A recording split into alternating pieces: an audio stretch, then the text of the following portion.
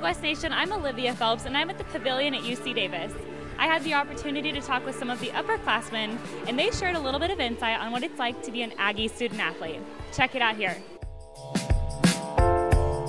For me, it means being an athlete who is both focused on your academics and intelligent, but also someone who strives really passionately in sports. One of the reasons I chose this institution was for its academic ranking and prestige, and you definitely can tell that, you know, to come here, you can't just be a good basketball player. You have to be both a student and an athlete. And so I feel like it's great in that sense that all the young men here and all of my teammates are both of those things. We're not just basketball players. Besides being a student and being athletes, we got a couple of musicians, people who are really passionate about music or passionate about photography, or we got one rapper on the team, self-proclaimed rapper. I think we're all pretty well-rounded, and just compared, like I said, compared to my previous experience at Utah and other things, I love my teammates here just because they're really enjoyable to be around, and because they're not all just the stereotypical dumb jocks that sometimes you're accustomed to seeing.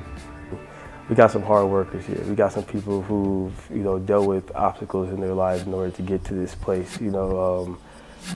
A lot of things were, especially in basketball, a lot of things were handed to us, individually. A lot of the things that we have, we earn, and I think that's where a lot of the success that we do have in this program comes from.